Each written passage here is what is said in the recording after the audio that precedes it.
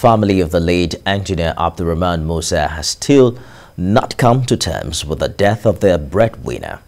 And from the day he was allegedly murdered up till now, the family has continued to demand for justice. Sadly, the lifeless body of Mr. Musa was found in a canal in the Agege area of Lagos. Senior correspondent Ivy Canal reports. He was a father of 4, and until the 31st of October 2021, he was also the head of the electrical engineering unit of the Federal Airport Authority of Nigeria. At his residence, his family is still playing host to sympathizers. Now surrounded by family and friends, his widow still hasn't come to terms with the fact that their breadwinner is no more.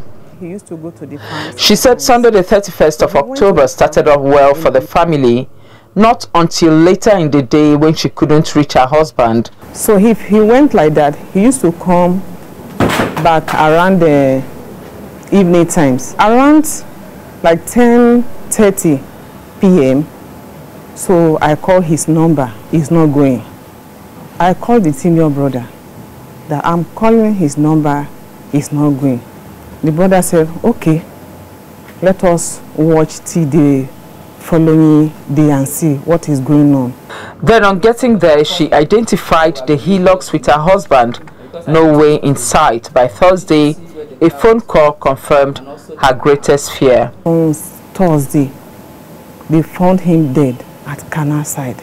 I was, wow, what is happening? That they stabbed him. Whoever that did this thing to him, he will face the judgment of the God. This is what has become of the hillocks, which has no dent, when the father of 4 drove it out to his farm that fateful Sunday.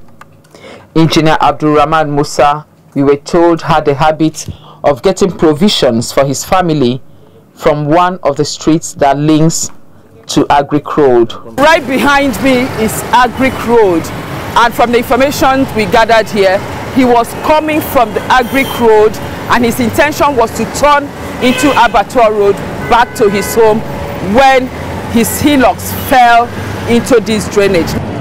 The engineer was said to have handed over his car keys to a security guard at this fuel station before leaving the scene. From there we headed to the area where his body was found in a canal.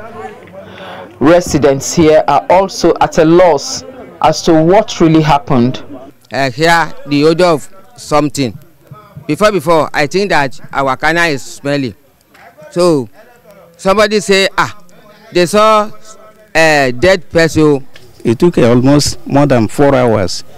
At the end of the day, they brought him out here. All of us saw is that this man looks like somebody who was harmed or tampered or something like that. Emmanuel Agege is a family friend, and he was at the canal when the body was discovered.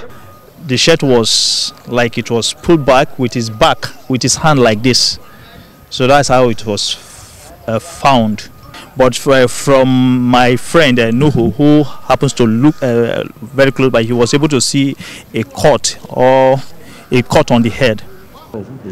Until his death, the 51-year-old father of 4 had put in more than 35 years at the Federal Airport Authority of Nigeria. Ivy Canal, TVC News, Lagos.